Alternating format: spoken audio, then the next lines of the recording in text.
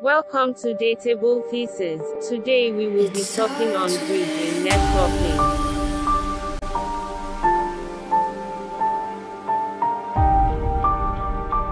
A bridge is a repeater with add on the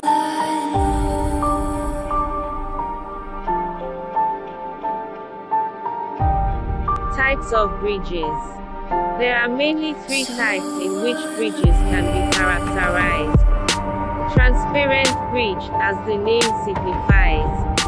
It appears to be transparent for the other devices on the network. The other devices are ignorant of its existence. It only blocks or forwards the data as per the MAC address. Secondly, we have the source root bridge.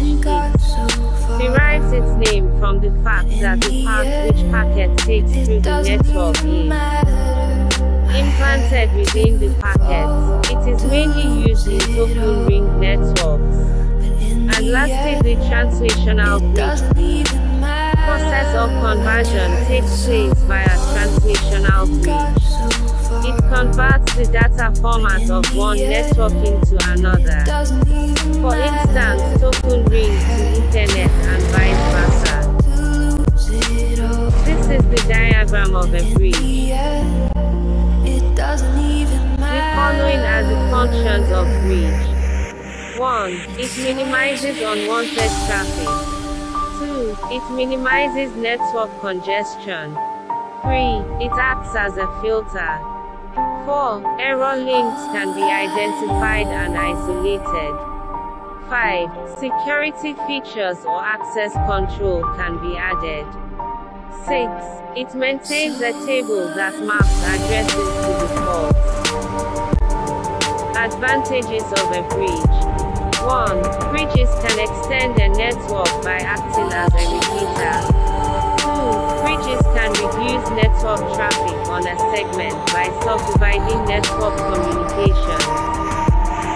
3. Bridges increase the available bandwidth to individual nodes because fewer nodes share collision domain. 4. Bridges reduce collision. 5. Some bridges connect networks using different media types and architectures. Disadvantages of a bridge. 1. Because bridges do more than repeaters by viewing MAC addresses. The extra processing makes them slower than repeaters and hubs. 2. Bridges forward broadcast frames indiscriminately, so they do not filter broadcast traffic. 3. Bridges are more expensive than repeaters and